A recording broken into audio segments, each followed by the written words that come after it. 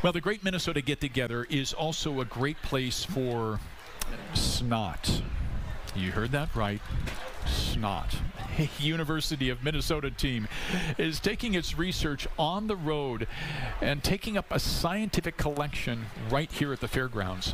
Our Corin Hoggard explains how the fair food is helping them encourage snot donations.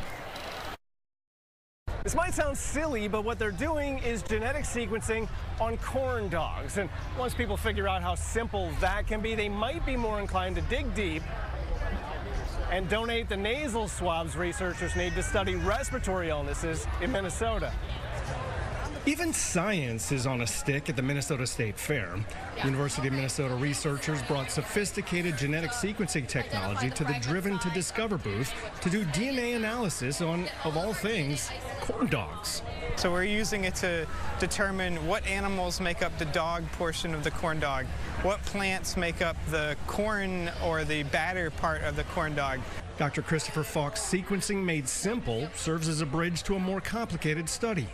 We're in an exciting time where the technology has evolved in such a way that we can use the same device both to tell us what kind of meat is in a corn dog and to tell you what virus is making you sick. Dr. Beth Thielen's study is called Got Snot?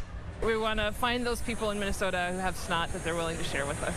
The pediatrics professor and her research assistants are recruiting volunteers to submit nasal swabs so they can use the same genetic sequencing technology to track respiratory illnesses like COVID or the flu, and maybe even spot new ones.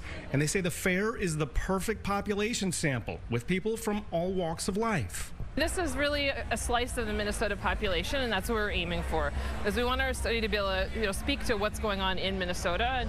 By the way, the genetic sequencing on the corn dog shows that the only things in the corn dog are the exact things on the label. In other words, if it says it's all beef, there's no pork. At the State Fair, Corin Hoggard, Fox 9.